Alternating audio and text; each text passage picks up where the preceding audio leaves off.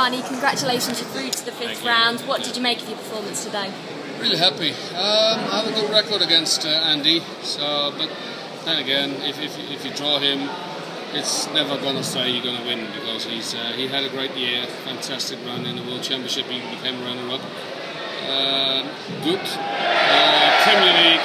So I was warned, because Andy is in form. Yeah, I had some good finishes in the early doors, so at the end that helped me. 9-5 was a good result. He had a marvellous 170 finish and another finish on the ball. So yeah, of course, pleased with the win. When you're getting towards the end of the match, did you expect him to come back, or are you quite comfortable? He's always coming back, you know. You won't, and sometimes you play not your A game, 60s, 59s.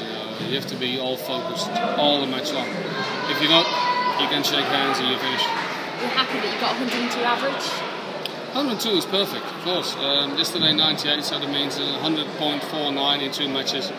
Well, if you can sign a contract, if you play 100 average every single match, you do that, trust me. What do you make of the atmosphere here at the tournament? Are you enjoying it at the moment? Atmosphere is, well, to be honest, when I came up, it was not the crowd I used to expect. No, it's always Barney Army, you know, and it wasn't like that at all. So I just play my game and I'm fine.